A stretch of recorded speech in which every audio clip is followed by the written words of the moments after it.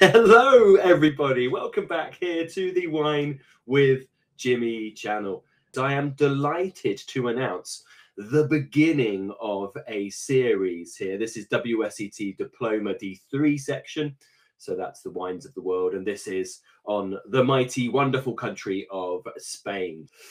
So here we have got the introduction to Spain, which is going to go through really the overview of Spain through history, climate, vineyard management, key grape varieties, winemaking, and so on. So, of course, your holding picture there is one of my recent favorite visits to Spain when I went down to Castilla y León and visited Ribera del Duero. Took a trip about an hour and a half south to Segovia, the wonderful Roman aqueduct that we have there, which is just a must visit. So here you are. This is the series. It's a 9-part series on the introduction to Spain. Okay, so let's rock and roll talking about the history of this area.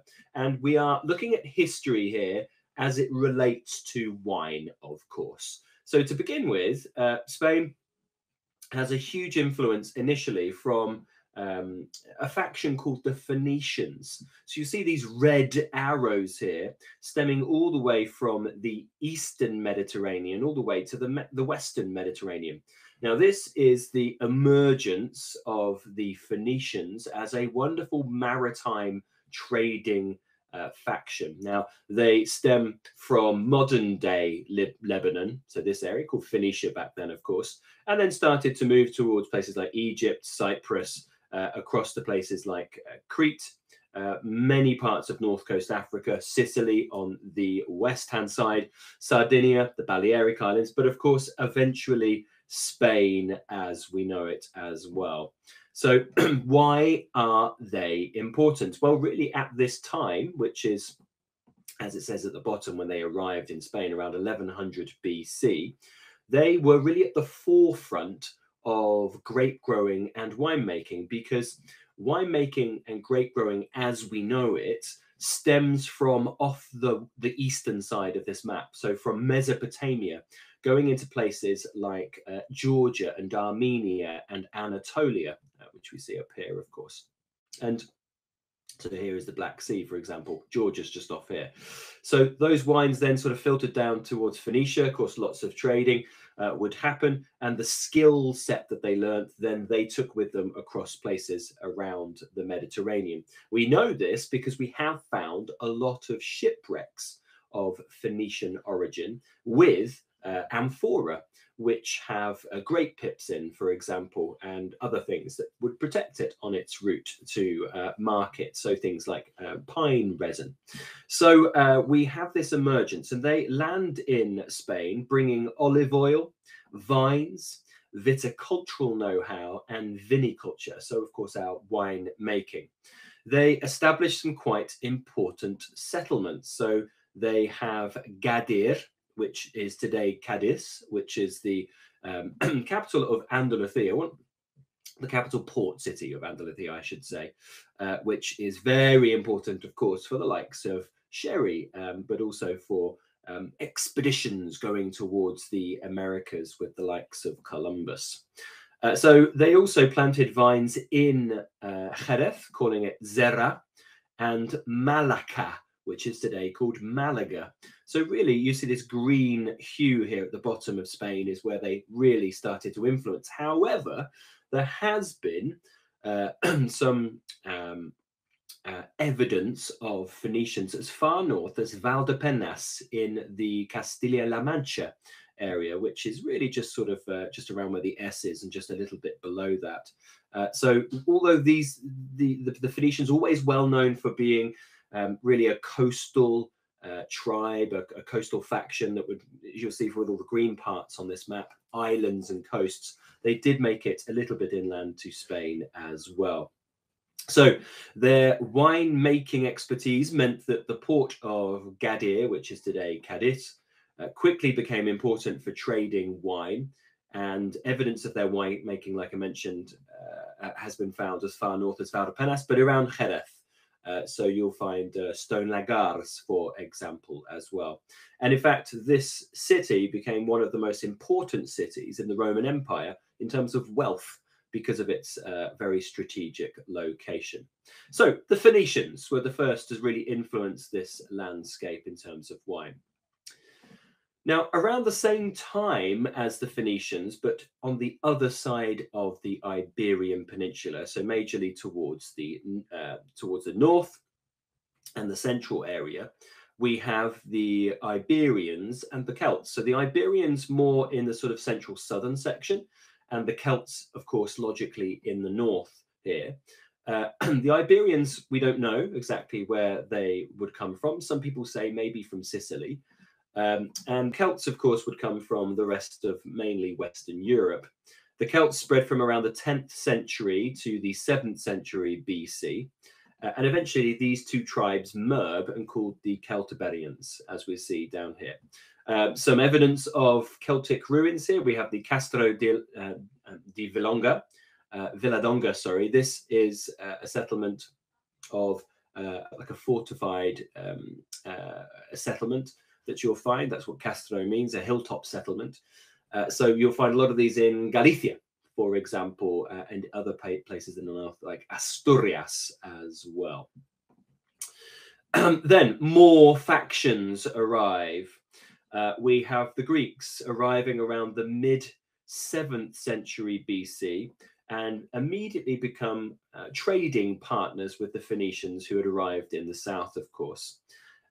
They started to settle in places more on the eastern and northeastern area, and of course then has influence combined here. So this light blue is very much the Greek cultural influence and landings here. We have establishments like Taraco, which becomes Tarragona, for example, here being established. And then, of course, intermingling here. So this is actually Greek and Phoenician cultural influence combined, because the Phoenicians are more southern. So they, the Carthaginians also then start to land as well around the 6th century along this eastern coast.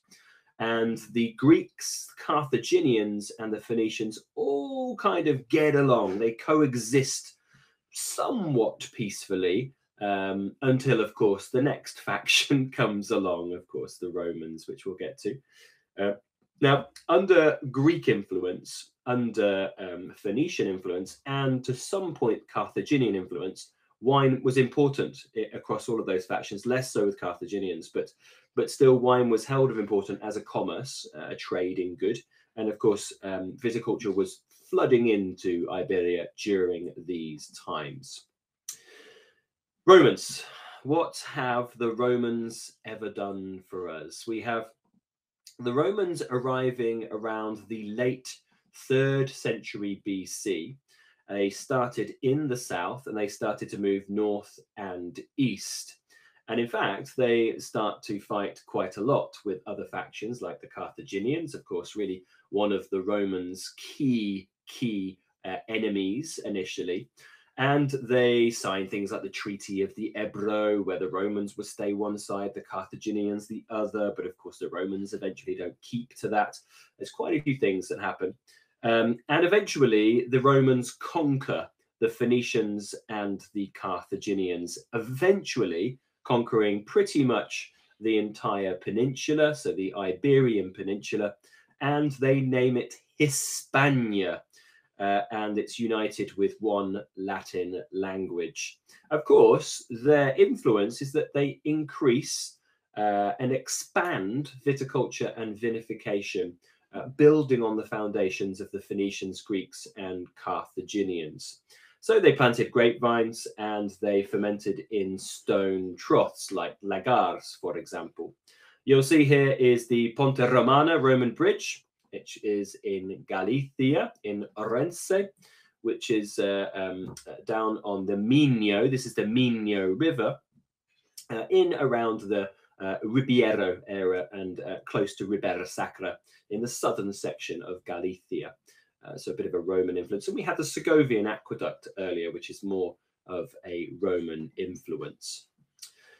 So, of course, these empires don't last forever, and the Western Roman Empire starts to fragment and collapse in the 4th century, eventually, finally, at the end of the 5th century in 476 AD.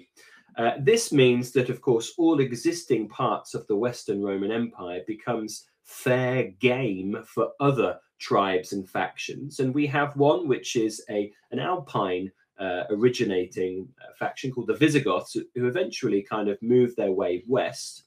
And at their height, the Visigoths commanded this area, really, many parts of Gaul, which is this northern section here, and all the way down into most parts of Spain, what we call Spain today.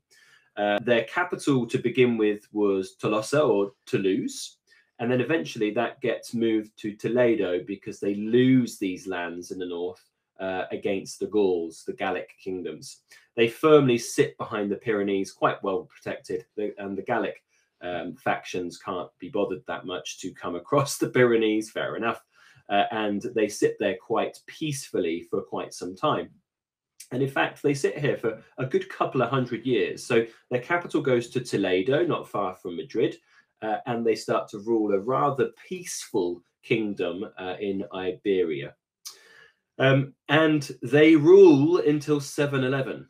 And that's the next thing we need to mention, because the Visigoths were really something which was born out of the Western Roman Empire and continued many traditions of the Western Roman Empire. So, of course, wine was very much a part of that. So really, we've had a huge run of history so far of really the importance of the grapevine and winemaking through Phoenician, through things like Roman, Greek, and Carthaginian, and Visigothic. And now it comes to somewhat of an end. And that is because the Moorish kingdoms, the Almohads, arrive in 711, coming from Africa, of course, and landing in the southern section of Spain in Andalusia, which is today called Andalusia, and they start to move their way very quickly across the Iberian Peninsula. So the Moors started in 711, pretty much had conquered most of the Iberian Peninsula in about 10 to 20 years, and then had a hold on the Iberian Peninsula until the Reconquista comes to an end towards the end of the 15th century. So really the first sort of the 8th century, 9th century, the Moorish kingdoms are quite strong, but then the Reconquista really starts to take hold. And of course, the Christian reconquest means that the Moors are pushed more south. Now, they started in Andalusia, moved north, the Moors. They moved as far north as the Duero River and a little bit beyond. And I'll talk about that on the next slide coming up. They didn't penetrate most of North Spain beyond the Cantabrian mountain range. And wine production under the tutelage of the Moors really slowed down to a trickle. Didn't stop completely. Grape production was allowed for raisin production, and wine was permitted in certain areas, but it was frowned upon because it was against their religious beliefs, which is very interesting. This is the mosque of the Mezquita, which is the great mosque in the municipality of Cordoba. If you have a comment or a question, please pop it on the comment section below this video. It'd be great to hear from you. Have you been to Spain? Have you experienced the delights and wonders of this Iberian Peninsula country? Tell me about your favorite wines. It'd be great to hear about it as well. If you want to watch the next video, that's also available as free content, as is video 3, but the latter 6 videos, that's video 4 through to 9, are available only as exclusive content on my portal at winewithjimmy.com. So the Moors dominate a lot of Iberia for many, many centuries.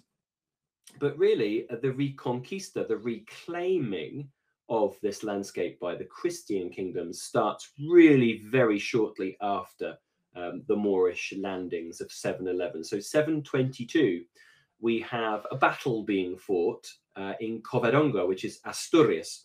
The Moorish armies had actually crossed the Cantabrian mountain range here, which is a very big undertaking, and then fought a battle here at Covadonga and lost, and then retreated behind the Cantabrian mountain range, and then sort of went, well, sod it.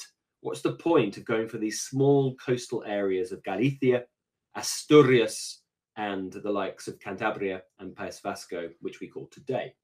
So they didn't. They moved back and actually retreated down towards the Duero River. Now, the Reconquista, the reclaiming of this land, meant that there was a concerted effort to push south. And of course, wine started to filter in from northern areas, such as France and Italy, because of the influence of the Pope and the Papal States. So wine starts to filter in.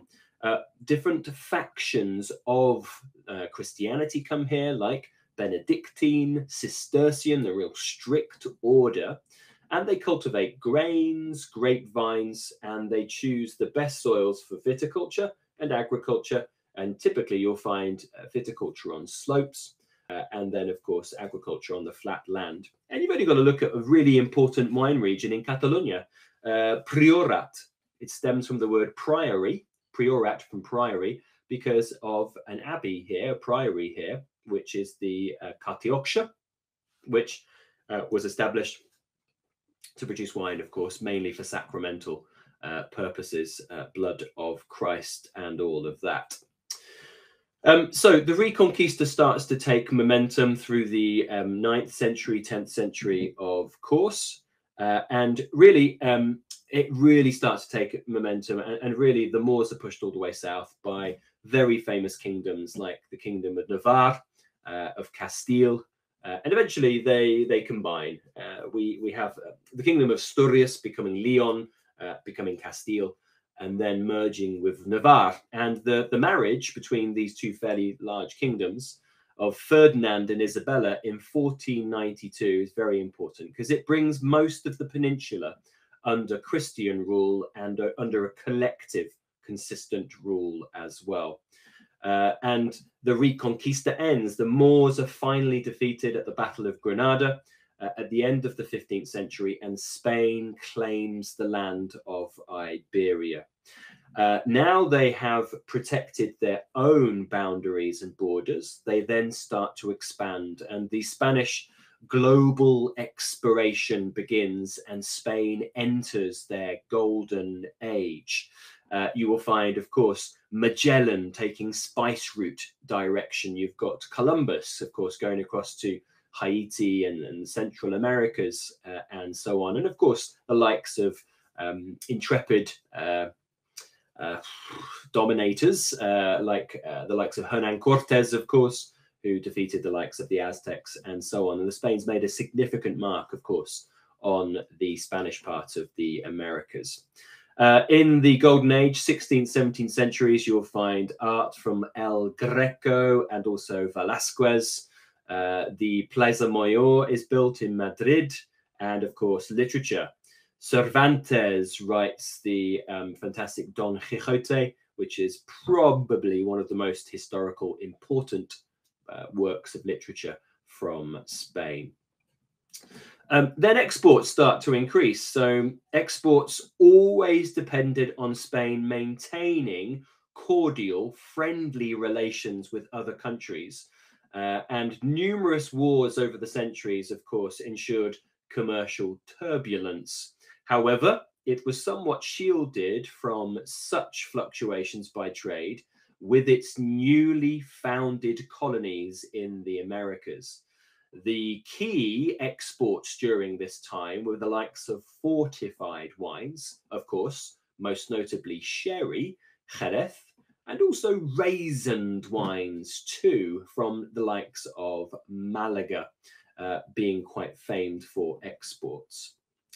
Some pioneers as well going into the 18th and 19th century. So we have centuries of Spanish dominance. So from this golden age, the 15th through to the 19th centuries, further exploration, further amounts of art and culture.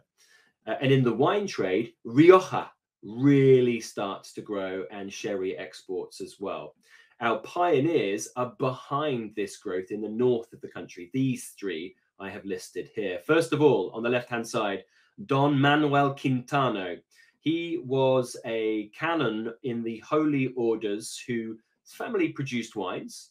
He traveled to Bordeaux, bringing back not only expertise in winemaking and cooperage, so barrel making, but also some oak barriques were brought back as well. Now, very few producers followed his research, and it was ruled that there should be no price differential between the various wines produced in Rioja at the time. And this meant that because these barrels were expensive, this was a new kind of approach. It was far too expensive if all wines were to be priced the same. In the 19th century, we have two of these gentlemen here, the Marqués de Riscal and the Marqués de Murrieta. And the Spanish Civil Wars of the 1936 to 1939 meant that, sorry, this is of the mid-19th century for these two gentlemen.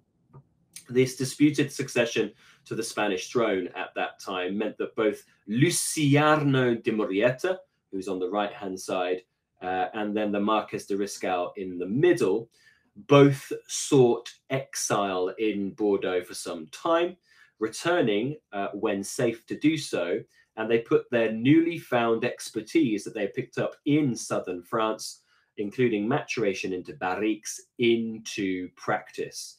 The quality of their wines eventually convinced the local government and other producers that these techniques were the future for Spain, certainly in the north of Spain. And this allowed expansion, of course, in Rioja.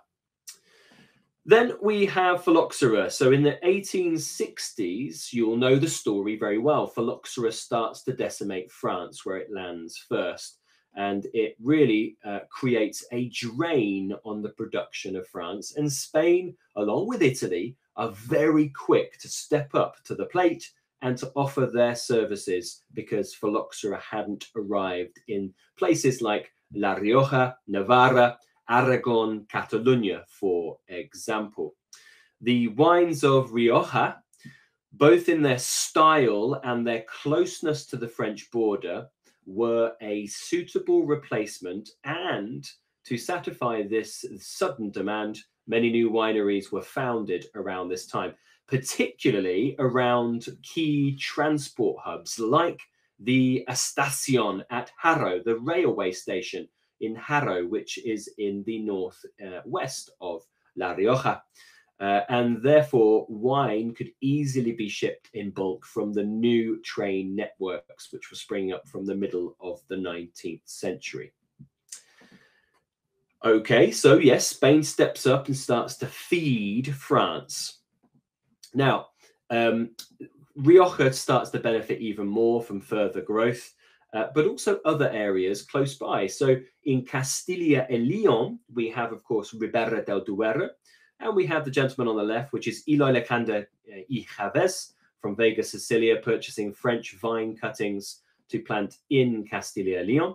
And then also Josep Raventos y Facha, who in Cava, he travels to France and learns the production method for traditional method sparkling wine, and of course introduces that into sparkling wine in Catalonia, producing eventually the first sparkling wine in Catalonia in 1872. We then have wine production gradually recovering because we have, of course, phylloxera. I'll talk about that on the next slide because it does sweep into Spain.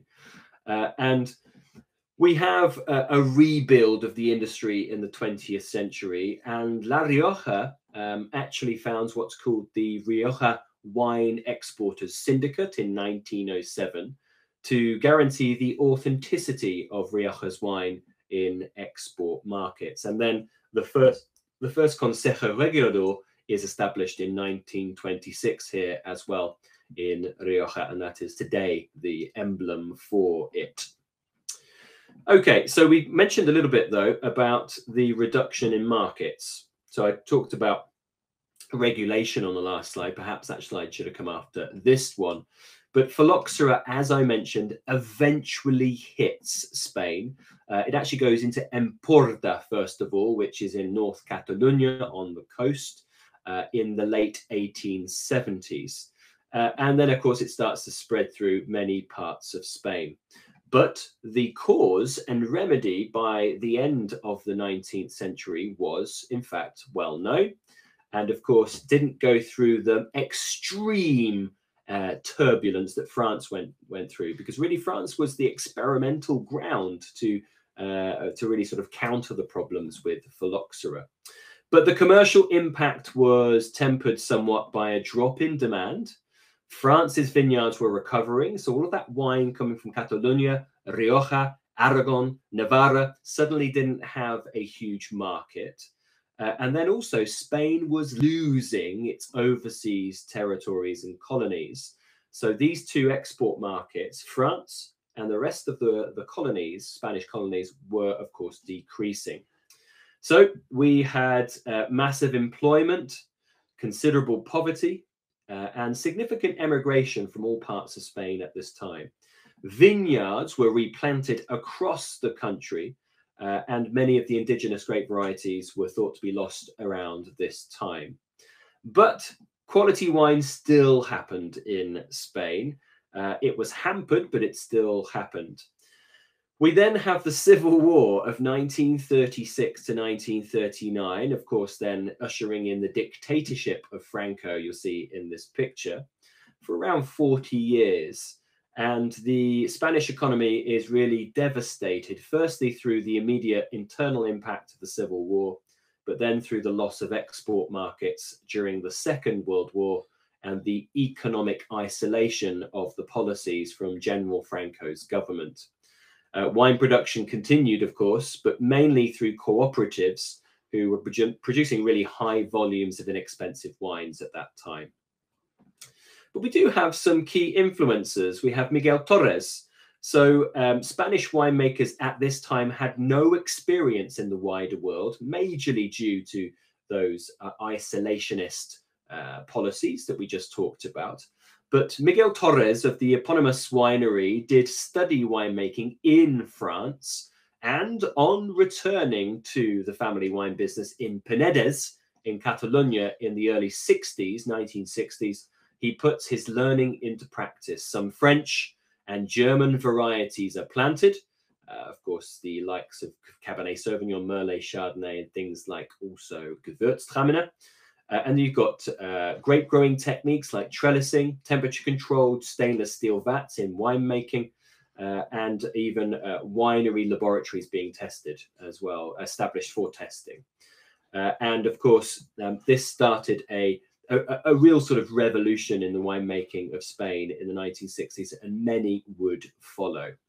And that takes us into the modern era. So from the mid-1970s, Spain's return to a constitutional monarchy and democratic rule has led to greater economic freedom, of course, from the General Franco 40 years or so.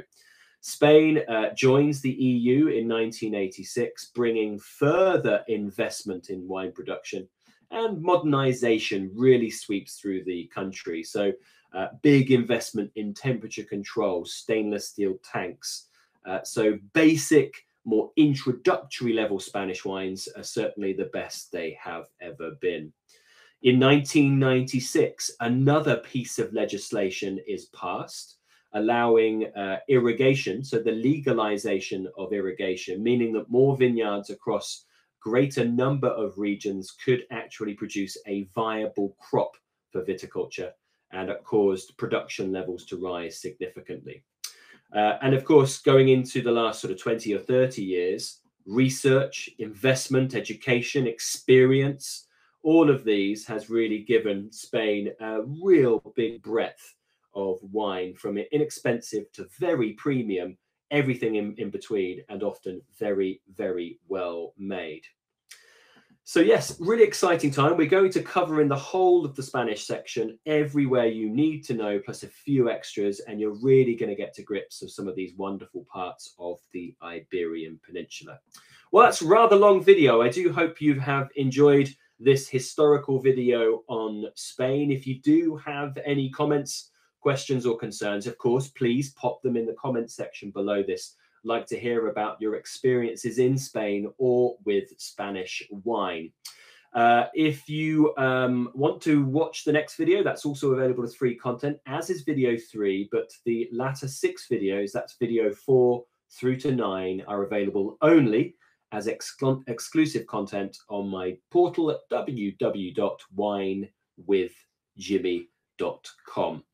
And if you do find yourself in the UK, of course, look me up, give us a call or a message on social media, and come and see me for a glass, probably a bottle. I've been Jimmy Smith. Ciao for now. Goodbye.